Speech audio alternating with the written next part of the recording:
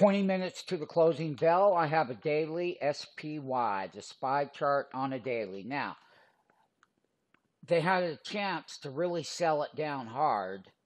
They're holding slightly above the 50, below the 100, but this is a dangerous pattern because it's setting up as a daily doji.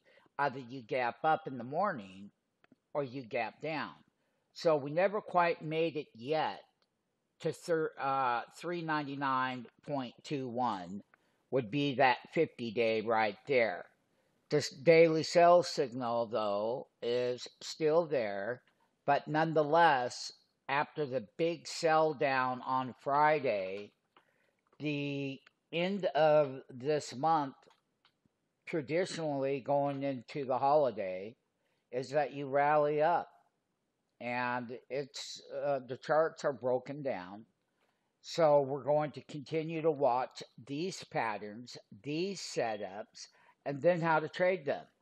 And this is the first pass. They did not cave in. They started down hard, but they did not cave in on this round. So remember, September, though, can be very bloody. So the thing that we want to measure are the patterns, buyers, sellers, volume, sell signals, you name it, to get the right entry. Sign up for that free 5-day trial.